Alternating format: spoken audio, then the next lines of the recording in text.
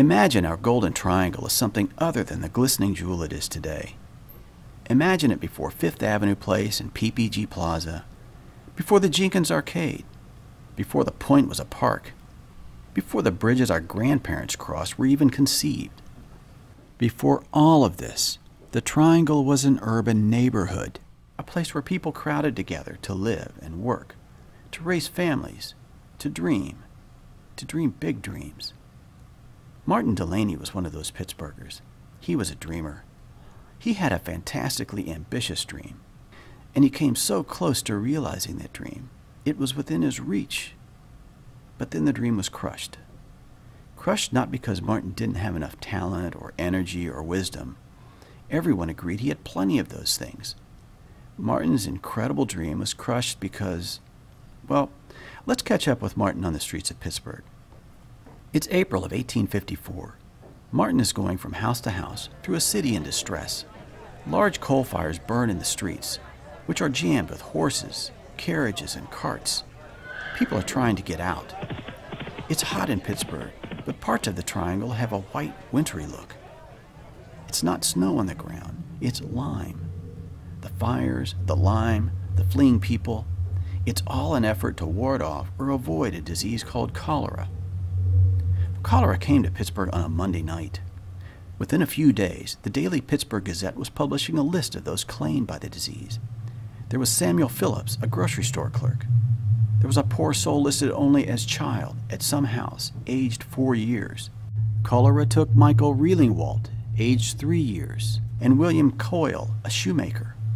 The grim list continued for days, hundreds of names. They died horrible deaths within hours of contracting the disease. Doctors hustled from house to house, treating the sick and dying. And then the doctors began to flee. And that's where we find Martin Delany, treating the sick and the dying. He's organized a team of nurses, black nurses, to treat the sick. All of the sick, no matter what their color.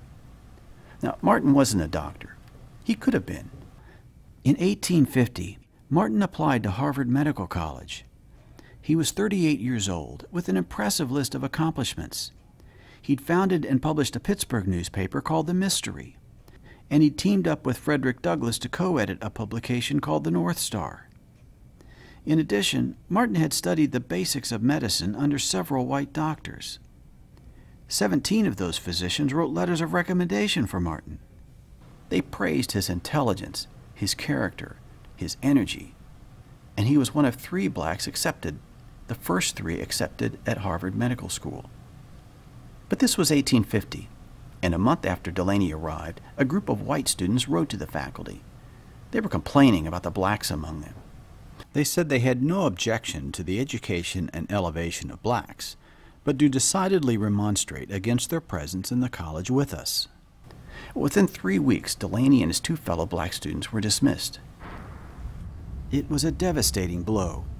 Delany returned to Pittsburgh. He was disappointed, and he was angry.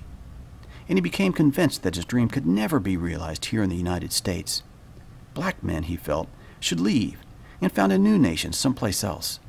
It was a position he would promote in his speeches and writings. He would become the first proponent of American black nationalism. And so here is this man, a man who was told he could not have a medical degree because he was black. And he's walking the smoky, lime-drenched streets of Pittsburgh. Many doctors with degrees had fled, and yet here is Martin Delany, a man denied a degree. It is he who stays to face cholera. What's going through his mind? What would go through your mind? Fear? Anger over past indignities? Would you resent those school doctors who'd fled? Martin Delany may have felt all these things. We'll never know. What we do know is that when this city needed someone to treat its sick and dying, a man who felt he had no place in this country proved to be that man.